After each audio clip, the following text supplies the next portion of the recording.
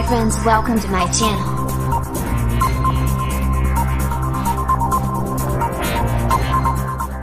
Forces on your soil. We can't run out of that opportunity, of course, never with Russia.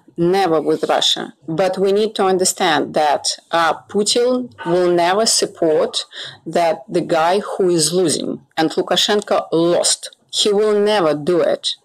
But we could have that intervention that is happening softly and that deep integration that might happen very quickly. That's why we say again and again that jointly, for the first time ever, West needs to come up with a very strong plan in order to show to Russia who is stronger, democracy or dictatorship. So how do you feel about, for example, EU Council President Charles Michel just the other day saying that while Europe stands by the people of Belarus, as he put it, in the end, he said, any resolution of this crisis must be found inside Belarus, not in Brussels or in Moscow. Now, that was his way of saying there's not much we can actually do here.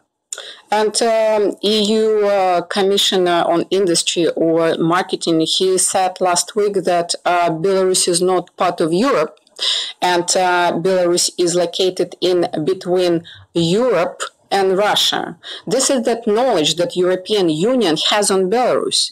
And that's absolutely shameful what is happening. And that's exactly like what Borrell said yesterday when it was announced that we will talk to Lukashenko. So again and again and again, you feel let for down? 26 years, people of Belarus feel betrayed. So the question is, like, when, for God's sake, European Union will wake up and act properly, when European Union will show its force. And it looks like dictator is stronger than democracy. That brings me back to the beginning. Lukashenko hasn't buckled, whatever you say.